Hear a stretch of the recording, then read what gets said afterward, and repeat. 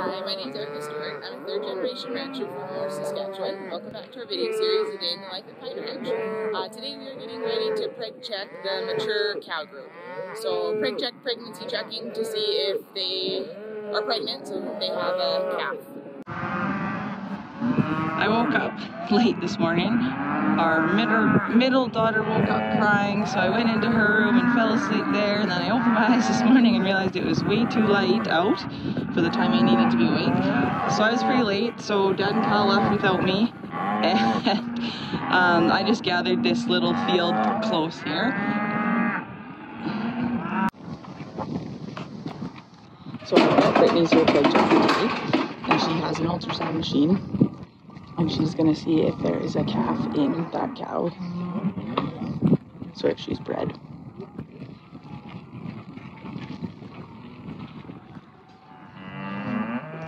Okay, this is our vet, Brittany, and she is preg checking our cows today. We have an ultrasound, a transducer here, and then it sends an image to the goggles that I'm wearing on my head, so I can look up there and it'll display what I'm seeing. So when we preg check animals, we do it per rectum. So I'm going to put my arm up her bum, and her uterus sits right in there, and I can scan over it with this ultrasound and see that she has a little baby in there. So I'm also able to measure it and date the gestation, so we know when approximately she's going to calve. She's good. We preg checked yesterday, and it didn't go super great, but better than our heifers.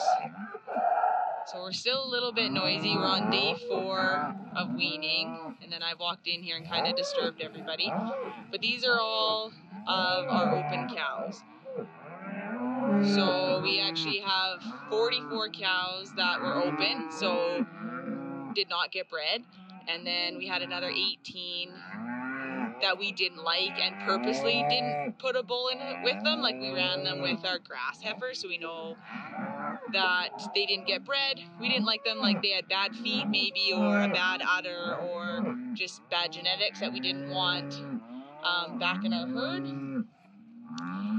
So yeah, it was another disappointing day, but we would have had to sell some cows anyhow to have enough feed for the winter, just with the drought.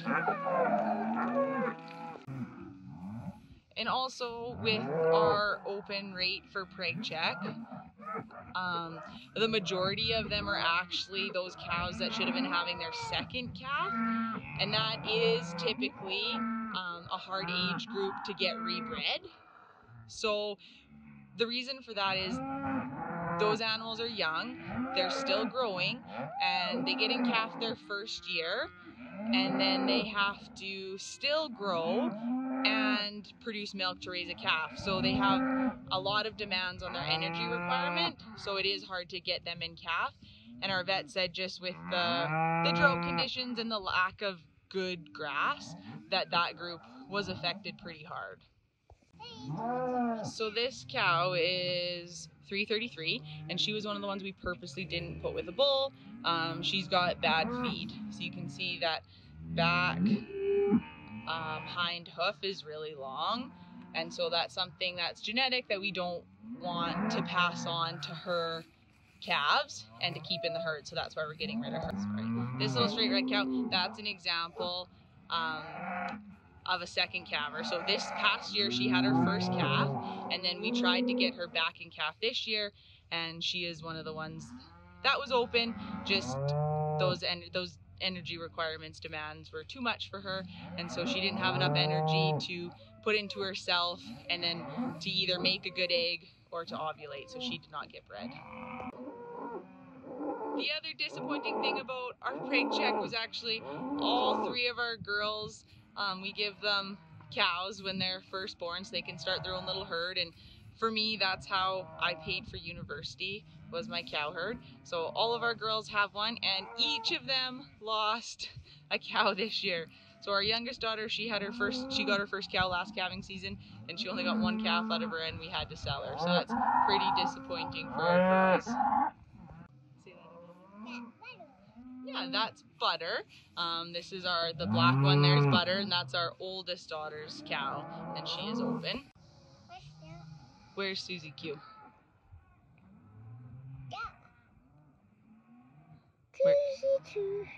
So Susie Q is the white one. She's a shorthorn. She's our middle daughter's cow. And she's actually kind of has a special story. So my uncle, who's also a rancher, sold his ranch and all his cows a couple years ago, and we bought one of his shorthorn cows for our daughter. It was kind of fun because she's obviously very different she's a different breed from the rest of our cows, so our girls could pick her out really easily. But unfortunately, she is open this year as well. Which cow is this? So this one is our youngest daughter's heifer. So she would have just had her first calf this year, and she is open. This cow is 112, and she's another one that we did not put with the bulls, so purposely did not want her to get bred, because when she calves, she's quite mean, and just trying to get rid of that with our girls being young and wanting to come out and help. So temperament is another thing potentially that we call for. This is 157. She is one of my favorite cows. She's actually out of one of my cows that I got when I was very young. And she's not that old, so we're quite upset that she is open this year. This cow is Y9E, and she is out of a cow we really like, we call Bob. Bob was featured in one of my calving videos. We were just talking about how much we like her, so we're quite upset that she is open this year. This is 202. She's another cow that's open this year that we're quite upset about. We really like her, and she's actually out of a cow that I had since I was really little. And there's the line we're leaving with our protocol cows.